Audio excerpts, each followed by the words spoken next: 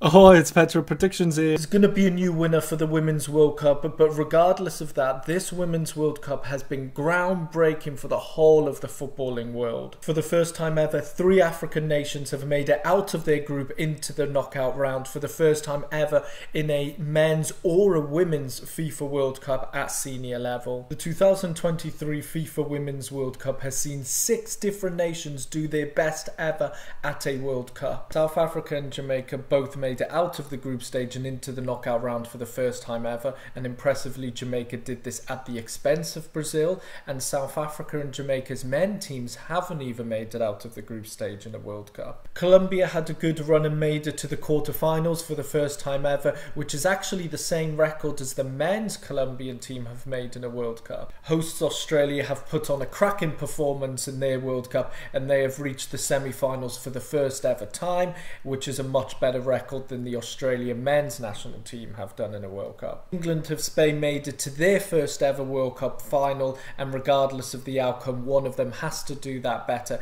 and win their first ever World Cup. 2023 FIFA Women's World Cup will be the second time that a nation has won both the men's and the women's World Cup, with the only other nation being able to do this is Germany. With the number of nations doing their best ever at a FIFA Women's World Cup, with the various plots and twists, with the quality of play, and the USA finally not dominating the FIFA Women's World Cup and doing their worst ever at a Women's World Cup, I believe this Women's World Cup in 2023 has been the best to date.